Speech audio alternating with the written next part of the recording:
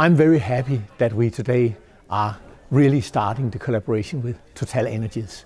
TotalEnergies is transforming into a multi-energies company, and so therefore we are creating this new Excellence Centre together with DTU.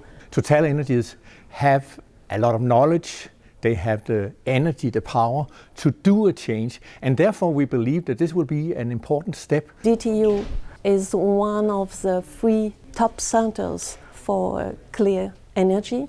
Number 1 for wind energy with outstanding research facilities.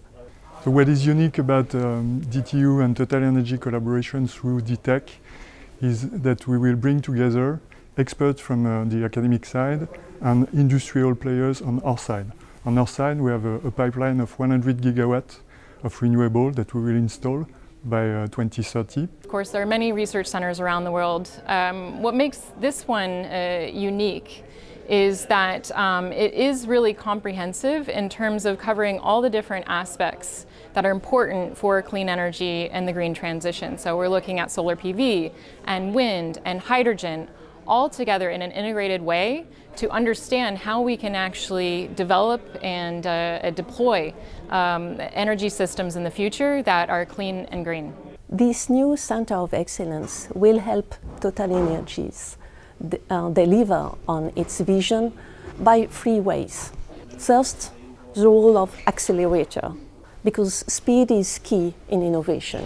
We have to accelerate the learning curve of TotalEnergies. We have to accelerate the development of innovative technologies. Second is attractor, because we need to attract new talents, diverse talents, in order to bring all the different intelligence together in order to imagine something new. And the third role of this center is to play as an incubator in order to be able to imagine and experiment new technologies in order to build the energy system for the future.